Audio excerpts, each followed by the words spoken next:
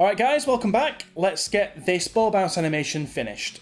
So, if you've been sticking with this exercise so far, what we've got is a ball that starts in the air, bounces down, has a few bounces, it's got squash and stretch, it's got a nice weighty look to it.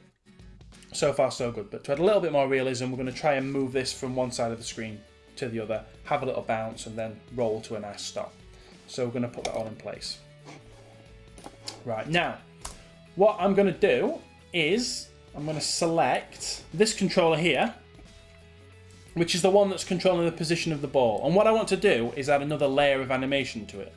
Now, there are different ways I could go about this, but my personal favourite, which I found quite neat, is to put it into a group and then animate the group.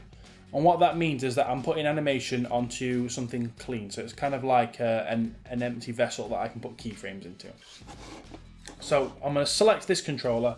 I'm going to hit Control and G on my keyboard. And I'm just going to call this movement group.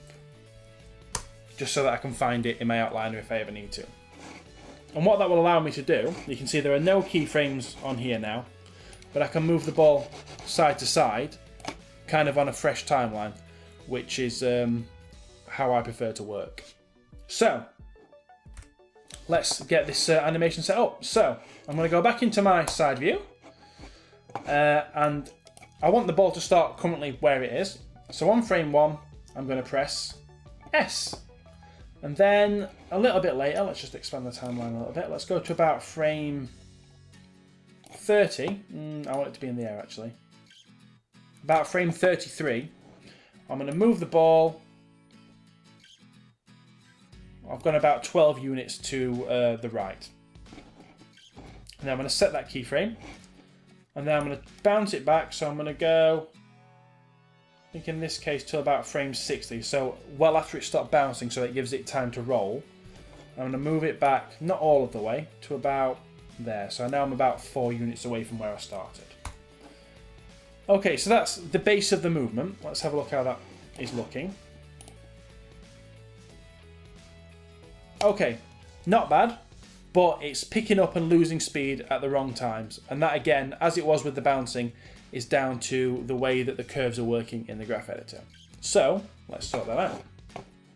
So I'm going to go Window, Animation Editor's Graph Editor.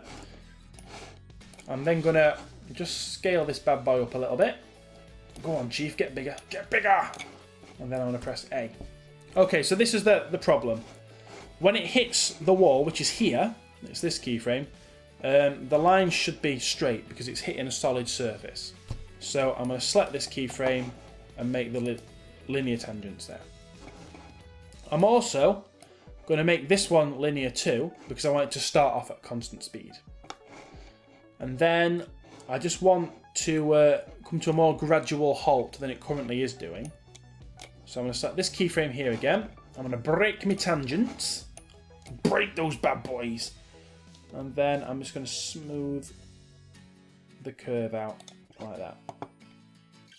Now as you can see, that's had a bit of a weird effect because now it's going to bounce off the wall faster than it originally came off the wall. So what I'm going to do is select this keyframe, hold shift on my keyboard, and then with my middle mouse button I'm just going to drag, and then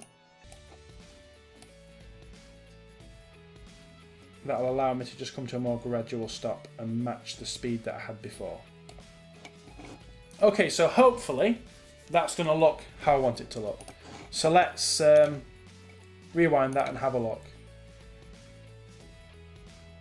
That's not bad. It is still bouncing off the wall a little quicker than I would perhaps have liked it to. But overall, I'm fairly happy with it. Yeah. I think I'm just going to remove this keyframe because I don't know what it's doing. And then just check that again. Yeah, so I just think on this keyframe I'm just going to move it back a bit and I'm going to reset that and see what we get. Yeah, and we've got a nice little rollback animation as well. So, the reason we get that rollback animation is a happy accident, and it's because my curve has gone past the original spot. But that's kind of what you're looking for in a ball bounce animation anyway. So, we're basically finished. The one last thing I'm going to do, you can follow me in this step if you want to, or not.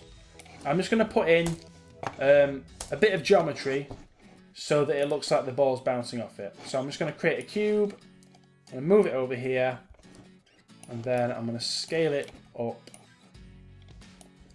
And it's just going to kind of represent a wall. There we go. I just need to now go into this view because it's not going to be thick enough in this direction. There we go. And then I'm just going to put it into edge mode. Select this bottom edge. I'm going to press Ctrl and E to extrude it. Then I'm going to go straight into my move tool. I'm going to pull that edge along just to make a bit of a floor. And put it back into object mode. Okay, and now it'll look like it bounces off a wall. Hooray! Amazing. So, if you want to preview this without the controllers on, you just go to Show, and then you deselect NURBS Curves, and then choose an angle you like the look of. I just want to make sure that it is connecting with the wall. It isn't quite, so I'm just going to reposition that.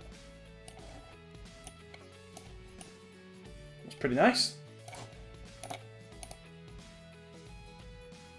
And there we go, a ball bounce animation. So, hopefully that has given you everything you need to know. It's a very sort of basic introduction to character animation. So it introduces timing, it introduces squash and stretch, it introduces giving weight to a character, in this case a ball, and it also covers some useful tools in Maya such as the graph editor. So that brings this exercise to an end. Make sure that you subscribe if you want more exercises like this one, and please like this video and any of the other steps that have helped you out. If you've got any questions or you need any help, then you can either email me or you can drop a comment below the video. And the final thing I'd like to do in this video is thank you for watching, and I'll see you in the next one.